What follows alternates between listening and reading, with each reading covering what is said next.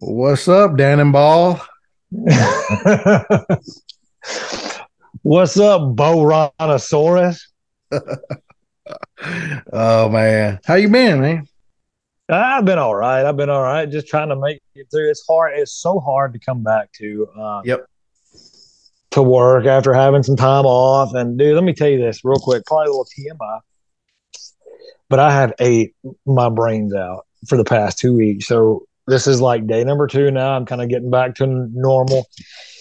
I've had like cabbage and collard greens and salads and all that stuff. And dude, it is like pushing everything out. Dude, I've had, we talked about this a little bit last week, but I've been having this stomach virus, so I know what you're talking about, and mine came out of nowhere. As a matter of fact, college football is one of my favorite things to watch on TV. And I got sick New Year's Eve. I was right when the Georgia game started. That's when I got sick, and I went to bed and I slept from about 8 o'clock New Year's Eve, which was a Saturday, until I woke up Sunday night about 7 o'clock to get up and kind of stretch. And I watched a little bit of TV from 7 to maybe 8, went back to bed, and I slept till Monday morning or Monday afternoon at like 1 o'clock. Oh my gosh. It was horrible. And what's funny is the as we record this right now tonight, Heather, she went to work and she thinks she has the same thing. So Oh no. yeah, terrible, So terrible. she may be having an early night. Yeah, for sure. Well, with all that, you want to start building a bar? Let's do it.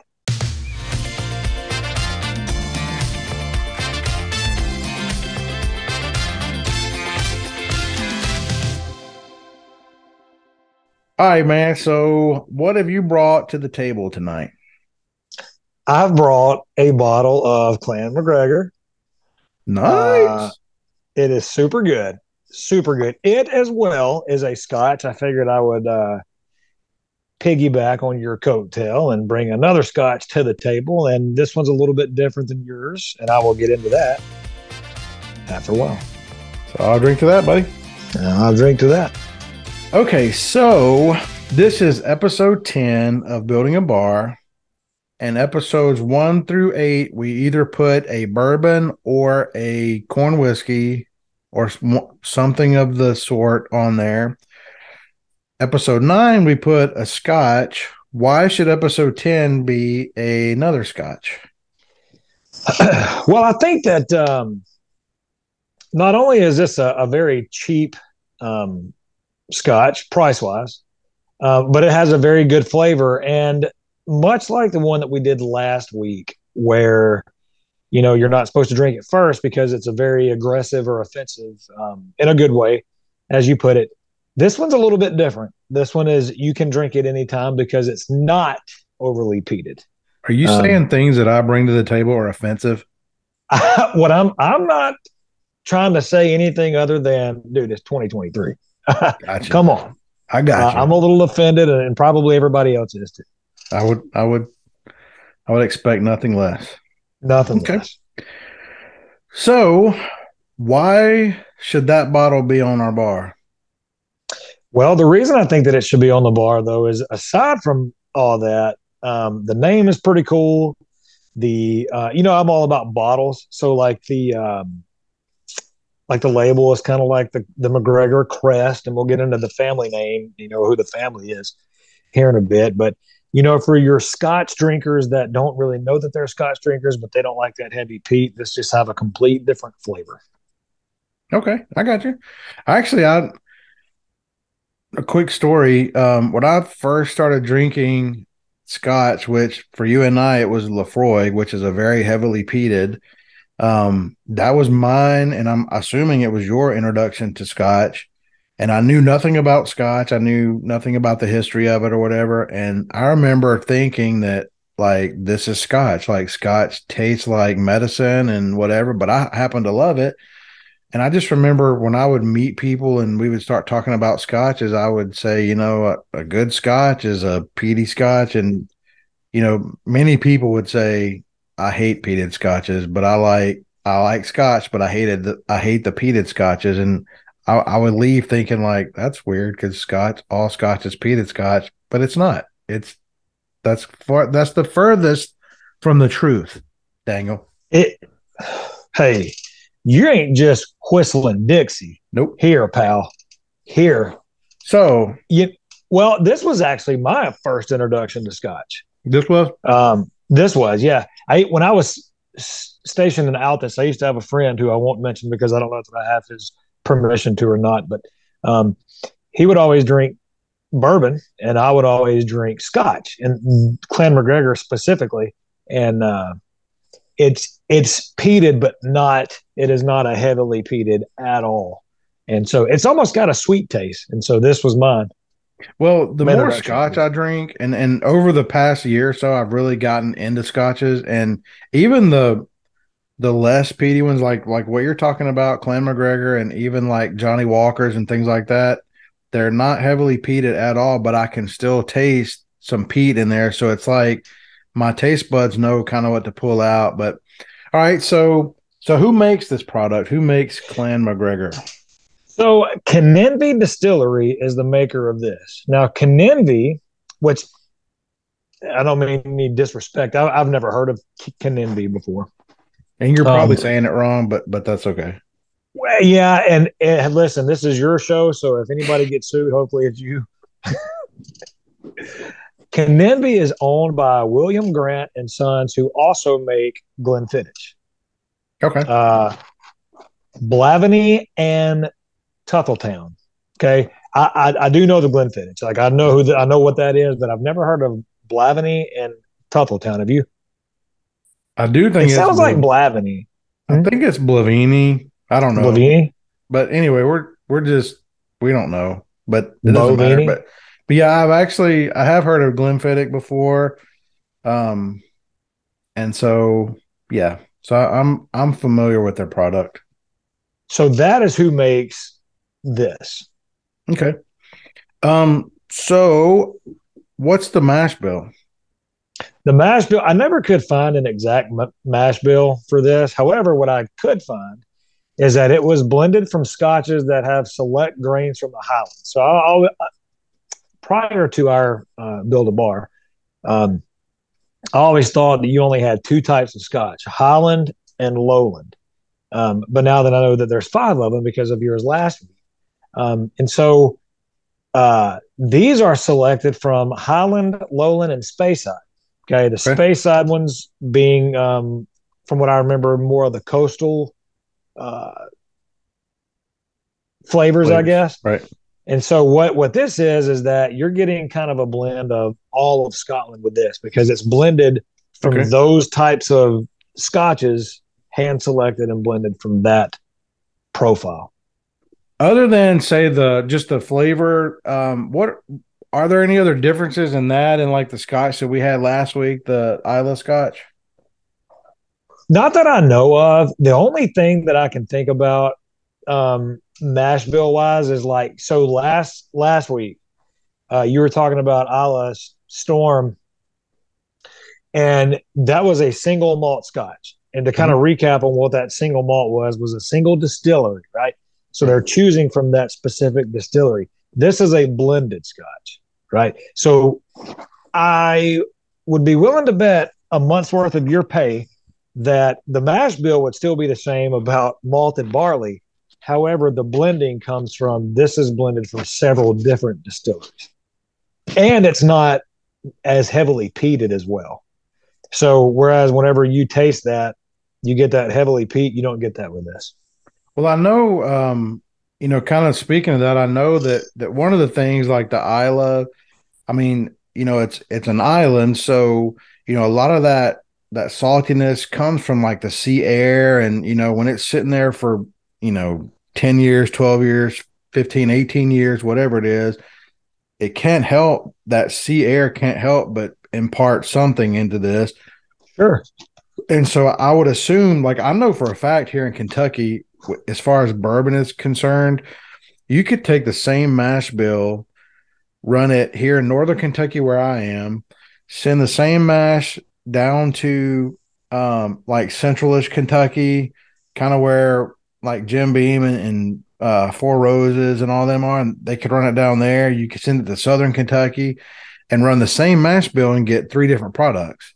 So I would assume that in Scotland it's the same way, and so that's why you would blend from different areas because um, you can pull from the harshness of say an Isla Scotch and the sweetness of like a you know one of the other one of the other regions. So Mm-hmm.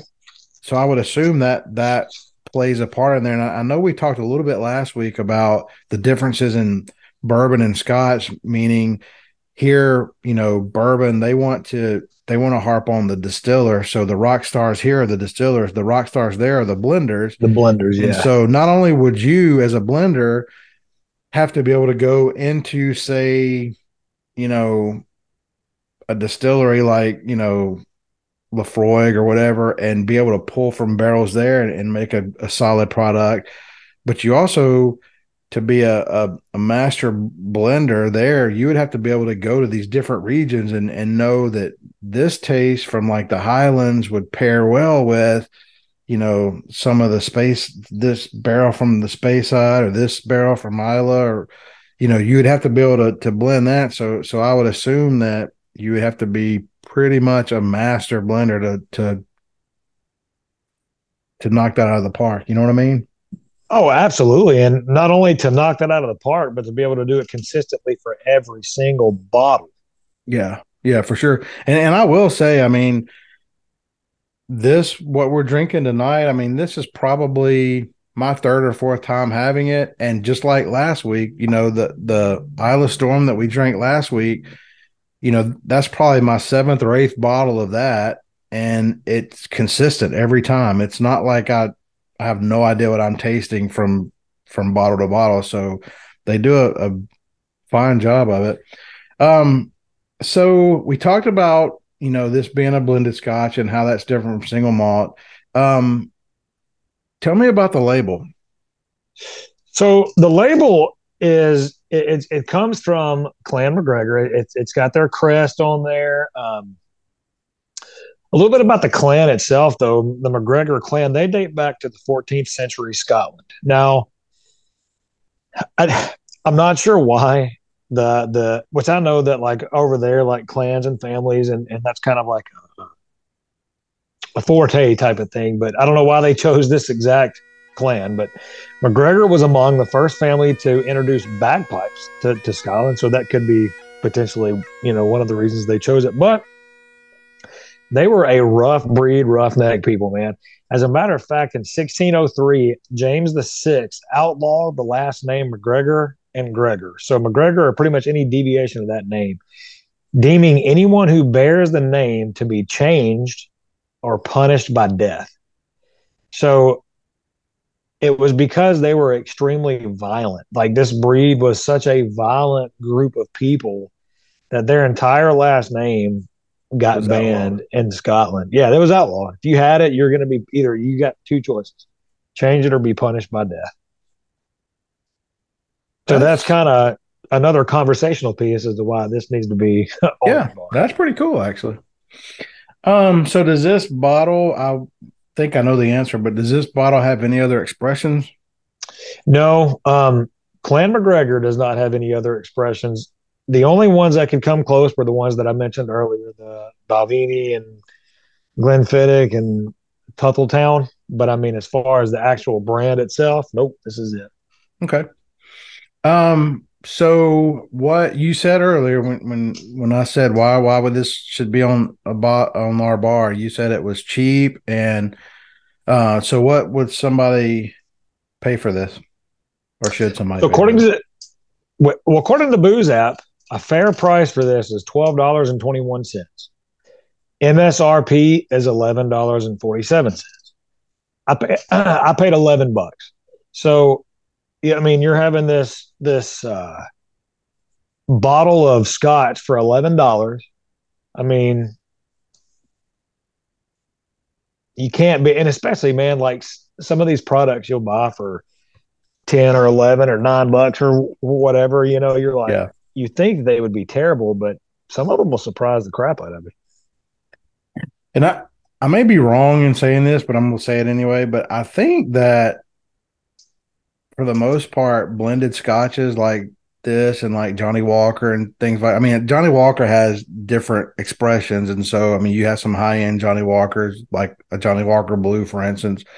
But I think like kind of the flagship Johnny Walker and most of these blended scotches are a little bit cheaper than like a single malt scotch anyway. Yeah. So yeah, I mean that's a pretty decent price for that. How hard is this bottle to find? Bottle this bottle is easy, man. This was again, this was my drink when I was stationed in Oklahoma. I re-engaged with it in Missouri when I was stationed there. I'm stationed now down here in Arkansas. It's down here everywhere. I've drank it whenever mom and dad lived in Mississippi. I've drank it. I've seen it in Tennessee. So I mean, this is a very regular expression. Okay. You can find it anywhere. All right, so let's get to the good stuff. So what Yeah. should the drinker be tasting? What do you taste whenever Okay. you So on the first nose, it's ethanol with a slight honey smell. You know what I mean? Almost like a. Have you ever been around anybody that has bees? yeah, You know how and that and smells? bees knees. And, and bees knees. Yeah, So like ain't bees knees, or are we talking something completely different? something different. Okay, sorry, I didn't mean to trample on you or anything like that. You know how the bees knees smell like in springtime? Yeah. It smells like ethanol with a slight like spring honey smell. And as weird as it's gonna sound, it smells like, and at the very first taste,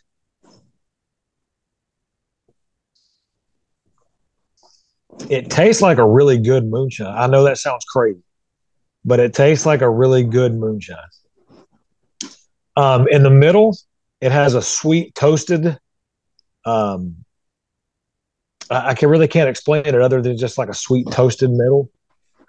And then the back end is like a butter toffee. I Mm-hmm. know there's a smorgasbord of different, but I think that that's where the importance of that blending comes from. You're able to taste everything through that beginning. I mean, it's that honey, then it goes into that really good moonshine, which I guess probably could be imparted from the ethanol, and then the toasted middle to the butter toffee, which butter toffee. I don't know if maybe that's some of that. Well, let me kind of backtrack for a minute here because I think that maybe some of the butter toffee profile that we get, for those that don't know, whenever a barrel gets used up at say like Buffalo Trace or Jack Daniels, and a lot of times those barrels get shipped off to Scotland or Mm-hmm. Ireland and they're reused, right? So what they do with them there is they pretty much rechar them and then they barrel them there. Um, and so you're also picking up some of those flavors from Buffalo Trace Yeah. or Jack Daniels, or you know what I mean? And so what happens is, and another little tidbit is that, you know, like in Kentucky, you know, it's aged for 3 years or 4 years. Well, Kentucky has four different seasons: spring, summer, fall, winter. Scotland, pretty much, it's cold and dreary Yep. all year round. So whenever they age their stuff for 12 years, that's basically the equivalent of our 3 years because they're always cool and damp and rainy Mm-hmm. and gloomy. Um, so I think the reason that maybe you have like a bourbon barrel will go over there and it's aged in that for 12 years, you're picking up some of that butter and toffee, the same stuff you would pick up in a bourbon barrel. Yeah. On kind of on a side note, I thought it was kind of cool. A couple weeks ago, I was watching a documentary because if you know me, you know I'm into like I like to film and I like to film bourbon stuff and I like to watch other people's films about bourbon and whatever. But I was watching this film about Jack Daniels the other day, and they actually interviewed a guy from Scotland, and um, they in the documentary, I think they took a barrel and watched like they dumped it and they followed it over to Scotland and they put some stuff in there. But anyway, they tasted some stuff out of it, and they asked the guy, um, did he prefer barrels that weren't, previously aged bourbon? And the guy said no. If it weren't for the bourbon industry, like the Scotch industry would be suffering right now, because the wood over there is not the same as the wood over here. And so I just thought that was kind of cool. I thought it was neat that, in some essence, in some kind of realm, we're competing. Scotch is always competing with bourbon and always competing, but in some degree or whatever, it's like they're partners on, it's like they feed off each other. It's a brotherhood. So yeah, I thought it was kind of cool. They call us the ungrateful Yanks. Yeah, for sure. I like it. Man. So, you have anything else you want to say about this? I think we're good to go. I think we can agree. I vote we don't put this on the bar. We don't put it on the. Just kidding. No, I agree, man. This goes on the bar, and I think, we talked a little bit last week about the reason we put that Scotch on there is it's starting to round our bar out and give us some variety, and I do think that, adding some Scotches on there, and even within Scotch, is just like we could say within bourbon. There's a difference in, there's a difference in Jim Beam and Wild Turkey, and there's a difference in, name it, craft bourbon, and some of the heritage brands. And I know you're making faces when I'm not. But with, so Scotch is the same way. So it's not only are we broadening our horizons with Scotches, but then we're even within the category of Scotch, we're putting different Scotches on there. So you're an idiot, Ed. I love you, but I cheers to that, and I think this needs to be on there. Here's here. All right, man. I guess until next week, stay dry, stay warm, stay unsick, stay. What else? Stay fruitful. Stay fruitful. Do I need to stay fruitful? Stay fruitful. Hip, hip, hooray. Yes. And I agree stay with all of those. And stay froggy.